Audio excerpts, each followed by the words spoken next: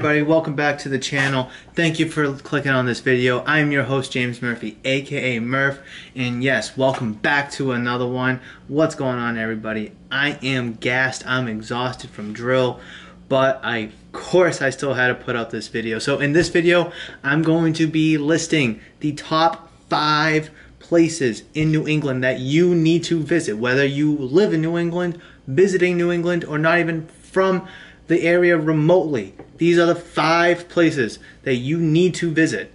Okay, I do have a disclaimer though.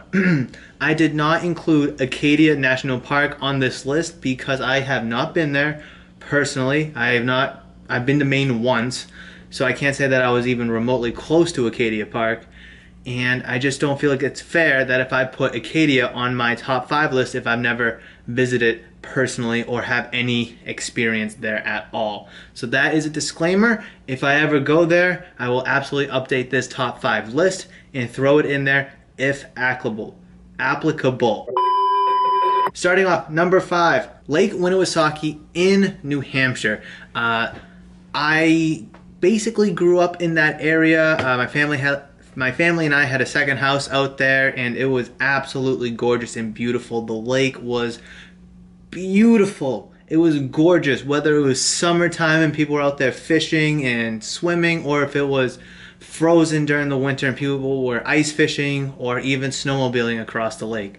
Anyways, scenic mountains and views of just absolutely organic nature. Dinner cruises, fishing, beaches. The area is so fun with restaurants on the water. You have Fun Spot that's close by. It's the world's largest arcade. If you've never been there, that you have to go to. It's not on my list, but you should go there as well.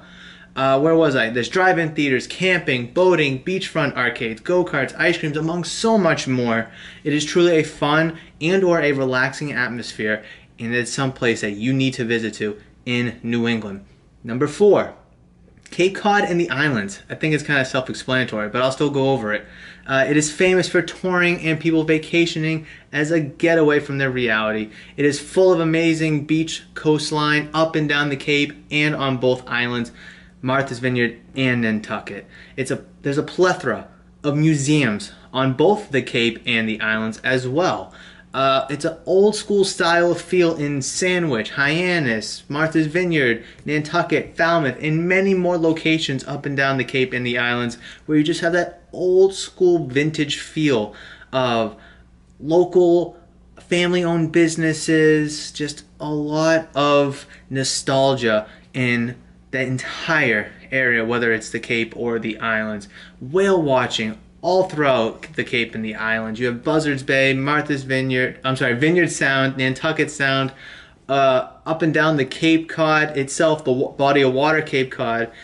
Tremendous. I actually went whale watching one time with my family 2 years ago. Yeah, it was before COVID, so 2 years ago, and I got seasick. Big time. Me personally, I get a little car sick and motion sickness, but let me tell you, I got blasted in terms of motion and seasickness when I went whale watching. It was so unenjoyable. I could give 2 flying fucks about whales. I just wanted to get back on land and just re-find myself, seriously.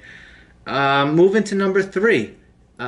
In a quick note, if you see me keep looking over here, I'm looking at my computer with my little notes, because obviously I had to write the notes down, because otherwise I'd probably have something where it shouldn't be and forget a certain point. So please do excuse myself looking over here.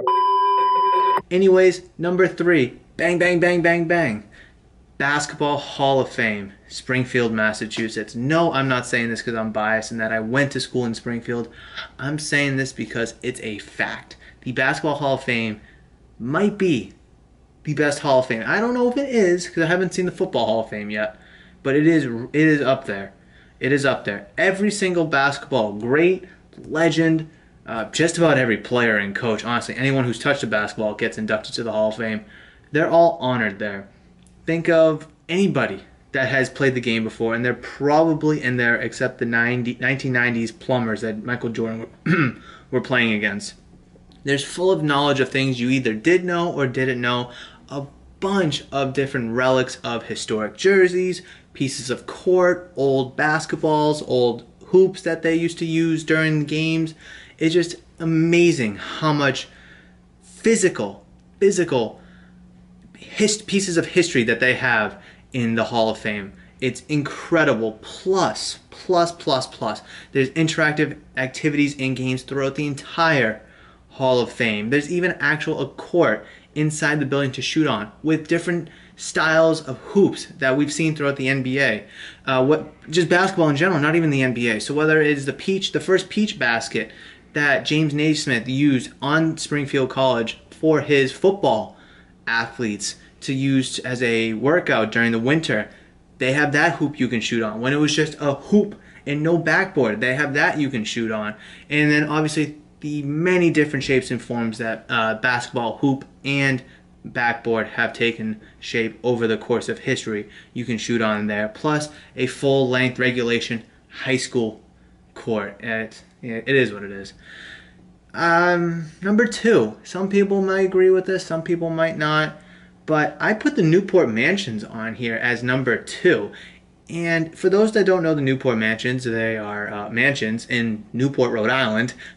Simple enough, right? There's 11 old school / old fashioned mansions along the Newport coastline. They were built all across the 1800s, originally served as summer homes for wealthy tycoons of New York and Pennsylvania. And for those that may not know, a tycoon is a businessman who, makes their money through sales and deals and all that good stuff. Hopefully, I don't know, I wasn't around then, obviously. Hopefully it was all legal, but never know. 8 out of the 11 mansions are open to the public as of now for tours, and of those 8 mansions, they also serve as museums along with being able to simply tour them. The Preservation Society of Newport County owns those 8 mansions, allowing us visitors, consumers, guests, whoever, to be able to go and visit any of those 8 mansions that we wish to see. All of them are different, built differently, look differently on the inside and outside, so every single one's going to give you a different experience. It is a true historic piece of not only New England, but American history, and simply a fascinating sight to see if you're visiting New England. And number one. For those of you who haven't guessed it yet, what are you doing? And if you kind of already guessed it, good job. But this one is Fenway Park. Yes, the home of the Boston Red Sox, America's most beloved ballpark, takes the cake for the number 1 sight to see here in New England. The famous Fenway Frank saying originated here. Duh, Fenway Franks, Frank's Hot Dogs, Fenway Park.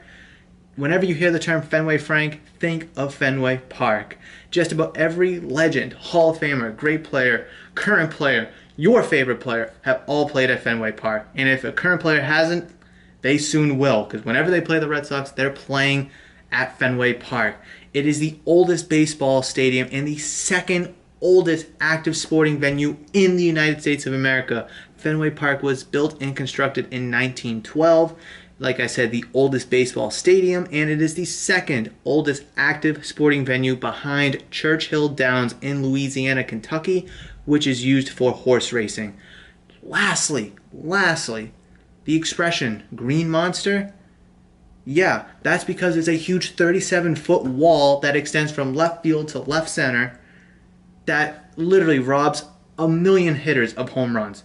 Or maybe it may give them home runs depending on how the ball's hit. If it's just like a little poop fly, it might, get in the first row of the monsters. Otherwise, it would have been a fly ball out anywhere else. But yes, it is the tallest wall in Major League Baseball, standing at 37 feet high. Absolutely incredible. Incredible, not only a sporting venue, but just piece of history and a beautiful sight that you need to see.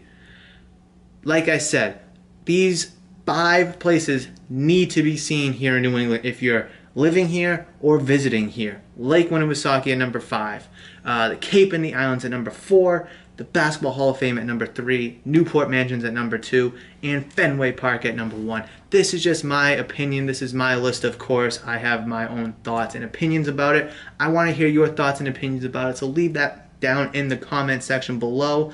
Give me a thumbs up if you enjoyed this video, as that would be greatly appreciated. And of course, if you're new or haven't considered subscribing yet, please do so, as that would also mean the world to me. Thank you so much for joining, and I will catch you in the next one. But until then, see ya!